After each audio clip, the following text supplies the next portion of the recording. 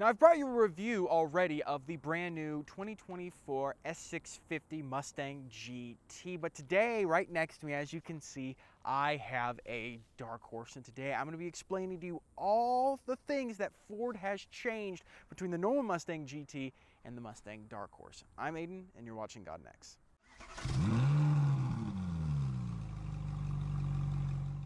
Now, first thing I want to talk about is the powertrain and the engine of the Mustang Dark Horse compared to the normal GT. Now, the GT can kind of have two different power levels, and that's either going to be 486 or 480, depending on if you get the active exhaust or not.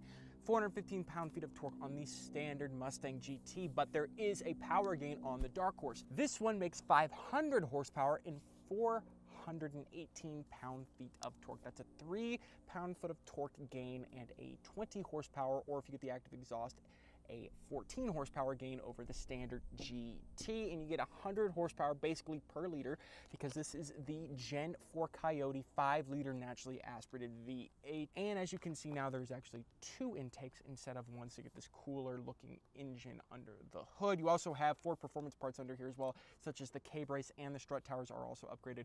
Better handling, better rigidity. You also get strengthened camshafts under the hood of the Dark Horse, and you get a higher 7,500 RPM redline. Not much higher, but just a teensy bit, so you can rev up your Mustang just a little more. Now let's talk about the stylistic changes Ford has done to the outside of the Dark Horse compared to the normal Mustang GT. Up front, you do have a larger lip spoiler and a larger air pass-through. That way more air can go under the car, improving aerodynamics, and larger vents for additional cooling for the extra power that 5-liter V8 is pushing out. Now on the side, you get 19-inch rims still like you do on the Mustang GT, but these ones are different. But what is really cool is that you can actually option complete carbon fiber rims on the Dark Horse, where those rims only weigh 20.1 pounds. So basically a dumbbell at your local gym. Very easy to carry, very light to improve the weight of the car. Now, of course, on the side and on the hood, there are a lot more decals and everything like that. On the side,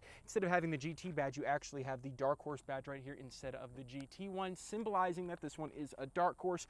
And these decals on the hood that say Mustang Dark Horse in two different types of black tones. So really, really cool. Now on the back, there's also a different spoiler as well. Now the normal Mustang GT with the performance package has a spoiler, but on the Dark Horse, you get one that is a little bit of a different angle. That way there is improved downforce when you go ahead and take your Dark Horse out on a track. But overall, I think the outside changes make this car look quite a bit more aggressive. Now inside of the Dark Horse, let's talk about some of the changes Ford has done in here. Now, as standard, you get a 6-speed manual transmission, except now it isn't the MT82 from GetTrack. It's actually a 6-speed manual from Tremec. Now that is the standard transmission you get in the Dark Horse versus the standard one in the normal GT is going to be the MT82, and the Tremec is a far better transmission. Now, as you can see, I do have the 10-speed in this car with me today. This has been optioned on here.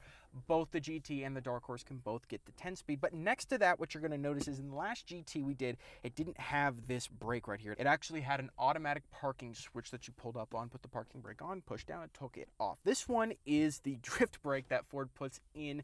It is a option on the Mustang GT. You get it if you get the performance package, but it is standard on the Mustang Dark Horse. So yes, if you get one of these, you will be getting this brake right here, and it's a little weird to operate because you pull it up to turn it on. It's got a lot of feedback and force that pulls it back down, but to turn it off, you just push it down and it'll turn it off. It can be used as a parking brake as well, just in case you want that. Also on this car, when you go ahead and start it up, instead of it showing the regular Mustang logo, it shows the Dark Horse logo in the gauge cluster, and it says Dark Horse in the infotainment screen, but both have the basic same Sync 4 layout that each one would have. Nothing different at all when it comes to that. Now, there is one other thing you get on the inside of the Dark Horse that you don't get in the Mustang GT, and that is going to be the Dark Horse placard on the dashboard that literally gives you the chassis number of your vehicle, and it says Dark Horse on there. That way you can show off to all of your friends that you do have a Mustang Dark Horse. Now, those are about all the things that Ford has done to the interior of this car. I just want to point out this mostly. You get that better 6-speed manual transmission if you don't option the 10-speed on. All right, now behind the Mustang Dark Horse right now, the next thing I want to show you is going to be the auto rev function that you can remote rev this car with on the key fob. Now, there isn't a button on here that says rev your engine on it. So what you first have to do is actually remote start the vehicle. Every Mustang Dark Horse with an automatic transmission is going to be able to do this. So all you do is press the lock button and then press the remote start button twice, just like on any other car. There you go. Now, to ensure that you can hear me while I do this, the next thing you're going to be doing is you're going to be pressing the unlock and then the lock button in that order. So I'm going to press unlock, then lock. It's going to do something weird with the taillights or something like that. Hold on. I got this before. Don't worry about it. I promise it's going to work. There it goes.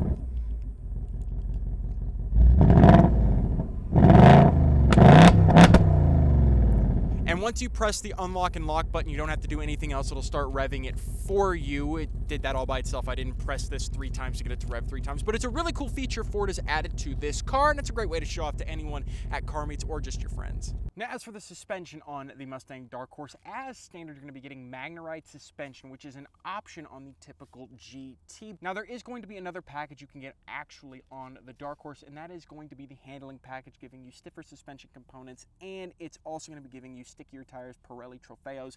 These ones are the P0s instead, but if you do get the handling package, get better tires too. And those are all the changes they've done to the Dark Horse over the typical GT. If you're looking for a more track-focused Mustang, this is the one you should be getting, and it starts around $59,000, which is quite a far away from the $41,000 starting price of the regular Mustang GT, but $59,000, I don't think it's too bad. You get quite a bit of performance upgrades as well, so just remember that. If you guys like the video, make sure to hit that like button down below, and if you want to see more from us, make sure you subscribe, and I'll see you all in the next video.